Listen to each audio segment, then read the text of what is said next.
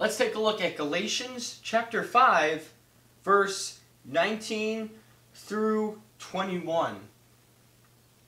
Now the works of the flesh are evident, which are adultery, fornication, uncleanness, lewdness, idolatry, sorcery, hatred, contentions, jealousies, outbursts of wrath, selfish ambitions, dissensions, heresies, envy, murderers, drunkenness, revileries, and the like, of which I tell you beforehand, just as I also told you in the past, that those who practice such things will not inherit the kingdom of God.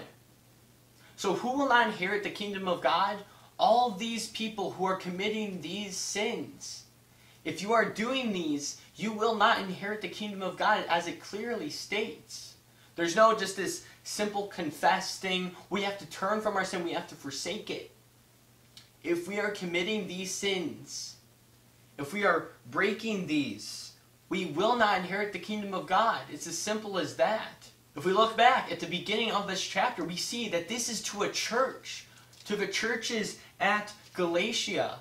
He is telling them, if you are committing these sins, you will not inherit the kingdom of God. If you are sinning, you will go to hell.